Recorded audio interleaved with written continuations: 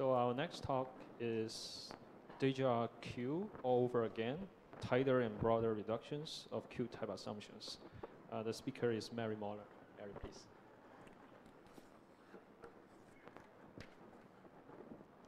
Hello, can people hear me okay? Okay, this is a joint piece of work with myself, Melissa Chase, and Sarah Mecklejohn. And our general aim was to analyze the underlying assumptions that cryptographers are using to prove things secure.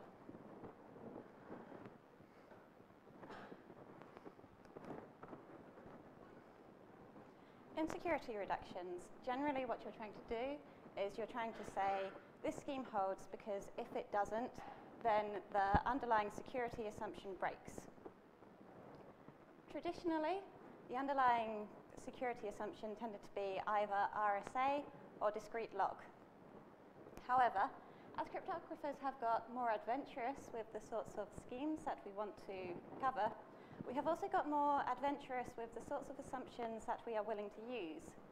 And therefore, in order to remain confident in security proofs, it is quite important to analyze these underlying assumptions. In our work, we look at showing that certain types of Q-type assumptions are implied by subgroup hiding. Our Q-type assumptions are dynamic assumptions in that their security depends not only on the security parameter, but also on some value Q, which is typically in the schemes that use them related to the number of Oracle queries. Subgroup hiding, on the other hand, is a static assumption, so security depends solely on the security parameter. Therefore, the fact that these two things are related is quite a nice result. One motivational example that I'm going to use is broadcast encryption. The BGW broadcast encryption scheme is based on an assumption called the QBDHE assumption, which is something that our framework can cover. This assumption is essentially a fill-in-the-gap assumption.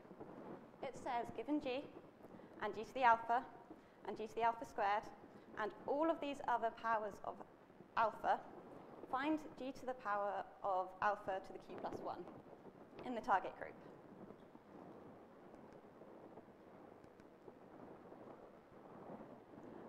Our work was essentially inspired by a paper a couple of years ago, the original Déjà Q, by Melissa Chase and Sarah Mecklejohn. And they managed to show that certain classes of Q-type assumptions are implied by subgroup hiding and parameter hiding when they are instantiated in composite order asymmetric bilinear groups. The way they did this is they got an upper bound. They managed to show that the probability that an adversary breaks a Q-type assumption is less than order Q times the probability that they break subgroup hiding. And note that this upper bound is a loose upper bound. Roughly speaking, these are the types of Q-type assumptions that they can cover. Note that they can't cover the situation where the adversary is given information in both groups and asked to either compute or decide something in the target group. And this is specifically the setting that we're trying to look at. We can cover, for example, the QBDHE assumption. We cannot cover all of these assumptions. We require there to be some input that the adversary is given, which appears in the target group element that it is challenged on, which the adversary doesn't have any extra information about. We also managed to get a tighter upper bound. When we instantiate the Q-type assumptions in composite order groups with an extra subgroup, we can show that the probability that an adversary breaks the Q-type assumption is less than order of log Q rather than order of Q times the probability that the adversary breaks subgroup hiding. And as far as we know, we are the first people to ever get any kind of tightness in this sort of setting.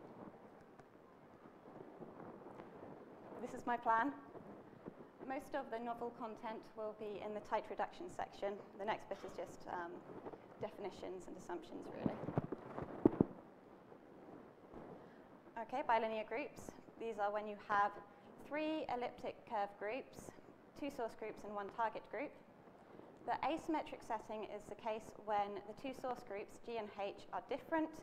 The symmetric setting is when they are the same. We also need some kind of bilinear map, so that means that E of G to the A, H to the B, is equal to E of G, H to the power of AB. In subgroup hiding, we can model this as a game that an adversary plays. The adversary is either given an element that is generated using both subgroup generators, or it is given an element that is generated using just one subgroup generator. But just by looking at this element, the adversary has no idea which group it's in, or it cannot figure it out with better than negligible probability over guessing. If it does, then it wins the game. The other thing we use is parameter hiding, and this is not an assumption, but a statistical property of the group. In asymmetric composite order, or even just composite order bilinear groups, it is implied by the Chinese remainder theorem. In this setting, the adversary is given a component in which the exponents of the subgroup generators are either correlated or they are not. And we can prove in this setting, using the Chinese remainder theorem, that there is no adversary that can win this game. All it can do is guess. This is a notation that we will use later to denote when the elements are correlated and when they are not.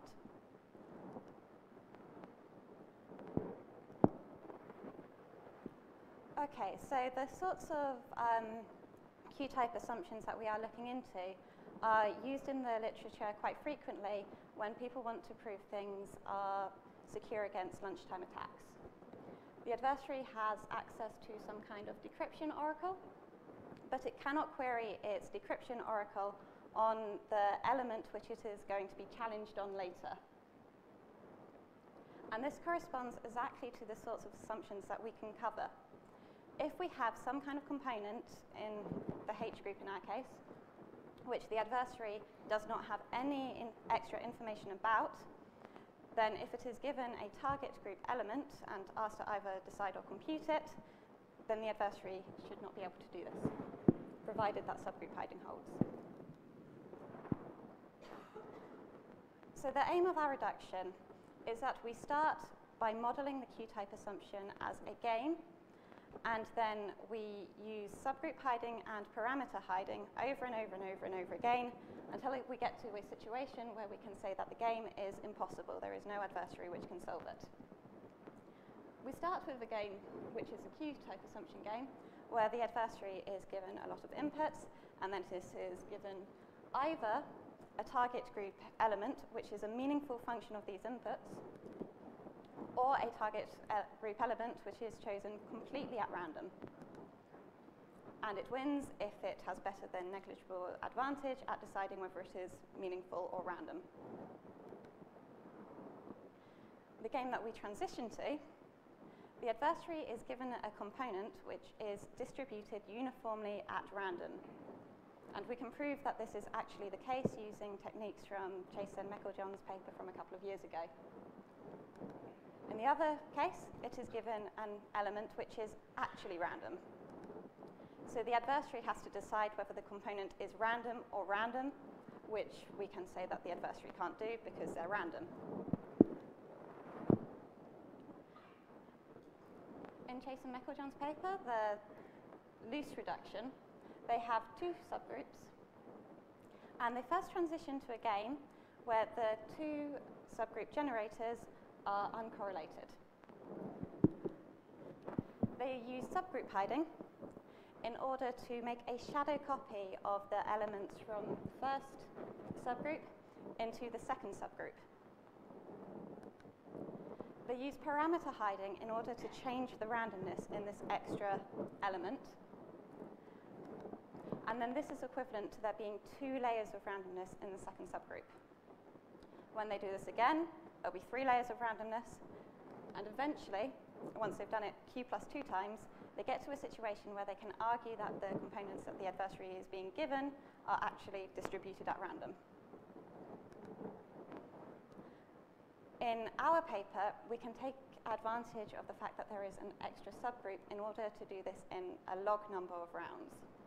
And the way that we do this is we first transition to a group into a situation where the adversary's element has something in G1 and something else in G2, 2 layers of randomness in G2.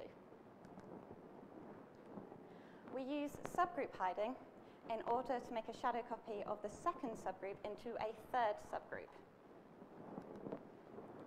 We then use parameter hiding in order to independently change both of these layers of randomness. And then we fold the 2 layers of randomness back into the second subgroup, meaning that we now have 4 layers of randomness in the second subgroup. And when we do this again, we will have 8 layers of randomness in the second subgroup, meaning that we will get to the situation where we have sufficient randomness in order to prove that it is distributed uniformly at random in log 2 of q plus 2 rounds, as opposed to q plus 2 rounds. In our final result, the adversary is given some inputs from G and some inputs from H and a H hat element. Note that the functions of the exponents of G cannot be need to be linearly independent from the from the function that the adversary is challenged on. So the advantage that the adversary has of deciding this element from random is less than some function of log q times the advantage it has at breaking subgroup hiding. And this is our slide from earlier.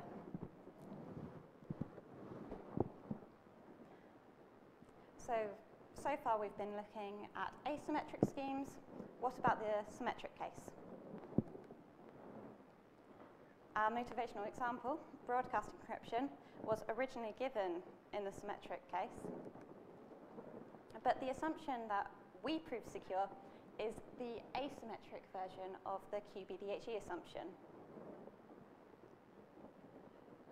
So why am I talking about BGW? Well, it's because we also show how to cover symmetric assumptions in the case where you have an extra subgroup. We need an extra subgroup in order to add in some randomness into the components that we are giving to the adversary, so that the adversary cannot trivially break subgroup hiding.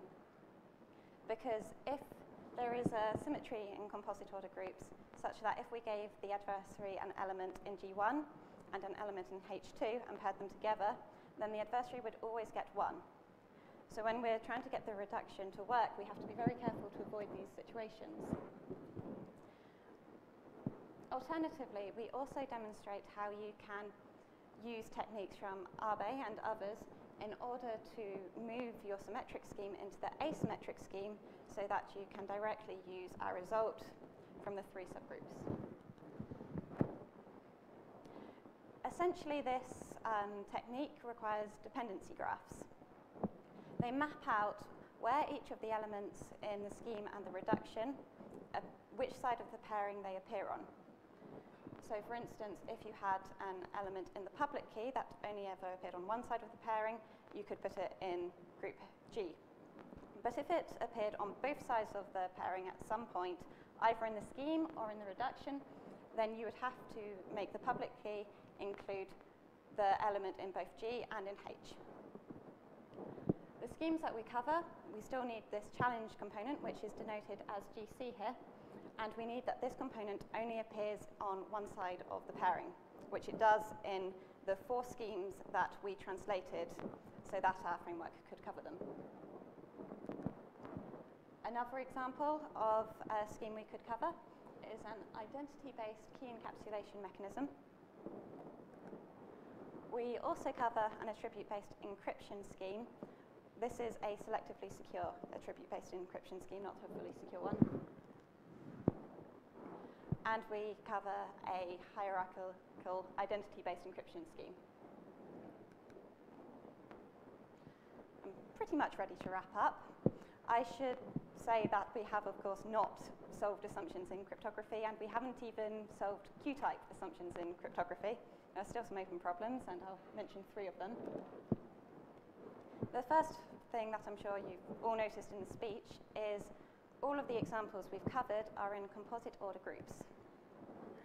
It would be nice to get them in prime order groups, but we rely on parameter hiding, and we need it not just for linear functions, we need it for more general polynomials. And currently, this has not been done in prime order groups. If someone could figure out how to do this, then our results would directly translate over. Another type of assumption is non-falsifiable assumptions, which are often used to build succinct zero-knowledge arguments. They are, so far, only ever proven secure in the generic group model. So a more formal analysis of these in a more standard model would be extremely helpful. And lastly, there was still a red face on the table earlier. We haven't managed to say anything about the situation where the adversary is given elements in the source group and asked to decide about an element in the source group. So that is still open. Thank you very much for listening, everyone.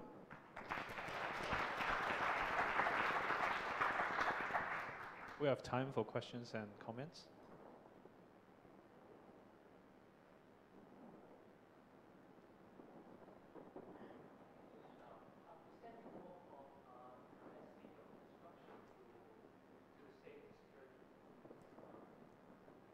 Is there any hope of kind of a nesting your reduction to reduce the security loss from log Q to log Q? Sorry, say that again? Is there any hope of reducing the security loss from log Q to log Q?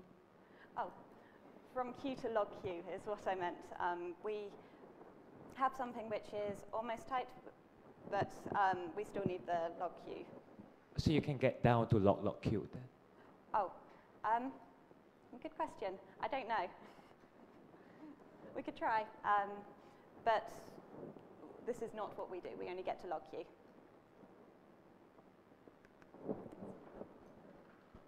Any other questions, comments?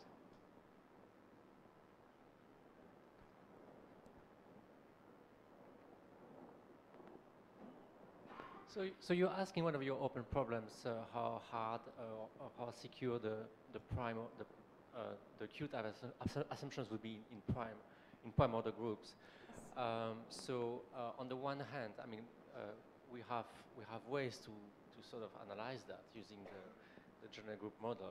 And for instance, in our 2004 paper, we show that, for instance, the QSDH assumption has a certain cube root type security, which then was actually shown to be tight because of some generic attacks against those assumptions which achieve exactly the bound that we predicted. So my question is, what else are you asking in terms of hardness of those prime order Q-type assumptions without actually getting into breaking elliptic curves? I mean, we are trying to get something which is more general than just covering one Q-type assumption. We want to cover lots of Q-type assumptions.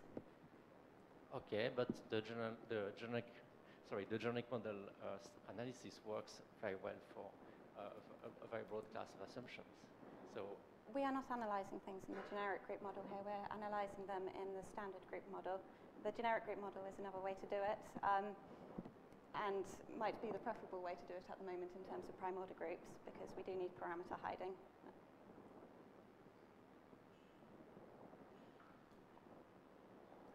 Any other questions, comments? If no, let's thank Mary. Thank you.